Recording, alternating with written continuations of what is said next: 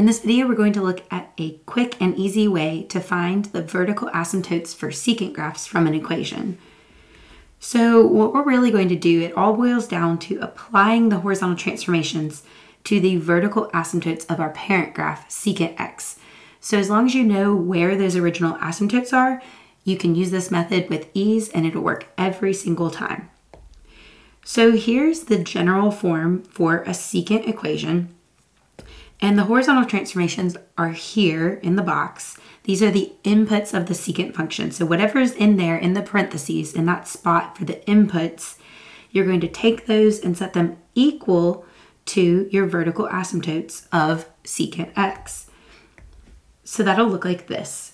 We know our secant asymptotes happen at pi over 2 plus pi k. So that's your basic setup. And then from there, all you need to do is solve for x. Now keep in mind that k is an integer. Our final equation will represent every single asymptote of our secant graph, and it will just generate different ones depending on which integer you substitute in for k. You can substitute in -1, 0, 1, and each will give you one of the asymptotes of your graph, while the equation will represent all of them. Okay, so let's look at an example to see how this works. Let's say we want to find the vertical asymptotes of this equation, y equals 2 secant of 2x minus pi plus 1. So we know our trick is to take the inputs of the secant function, so it's 2x minus pi, and set those equal to our parent asymptotes of secant, which we know are pi over 2 plus pi k. And I like to remember the pi over 2 plus pi k as where cosine has its zeros or its x-intercepts. So if that helps you, that may make this even easier. Okay, so we have the inputs set equal to the parent asymptotes, and now all we need to do is solve for x. So let's first start by adding pi to both sides.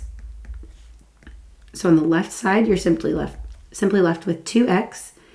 On the right side, we only combine pi over 2 plus pi because those are the only like terms. The pi k is its own term and it stands by itself. Okay, so we'll say that equals 3 pi over 2 when we add pi over 2 and pi. And then we still have that plus pi k hanging out there. Okay, so now all we have to do is divide both sides of the equation by 2, and that'll isolate x. So let's do that, making sure we divide every term by 2 or multiplying by 1/2 if that helps you. All right, so we have x equals 3 pi over 4 plus pi over 2k. This is our asymptote generating equation. It'll give us all the vertical asymptotes for our above equation. So we'll look at the graph in a minute. Let's take a second and substitute in a couple different values for k. So I usually like to start out with k as 0. That's typically a really easy one to find.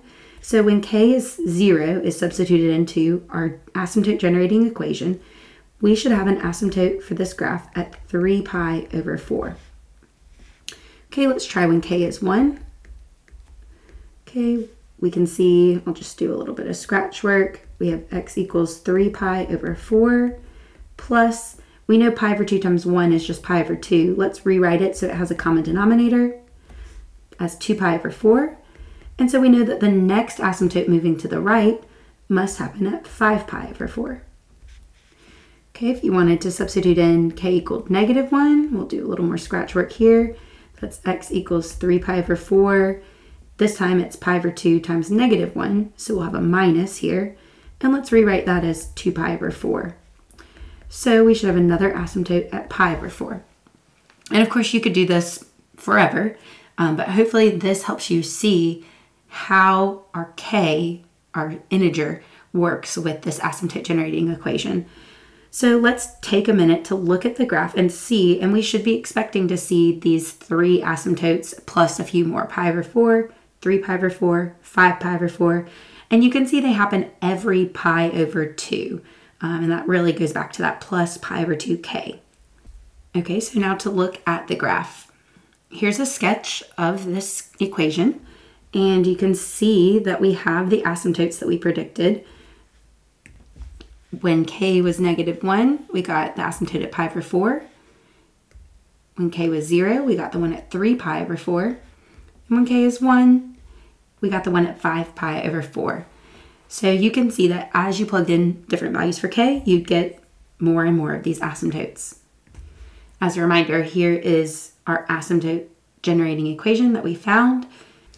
So give it a try, plug in a few more values for k, and see that you get these other asymptotes. I will be sure to post some links in the video description for the actual method for graphing secant graphs. So be sure to check those out. And I'll probably post maybe one more that specifically focuses on finding these vertical asymptotes of secant graphs. Thanks for watching.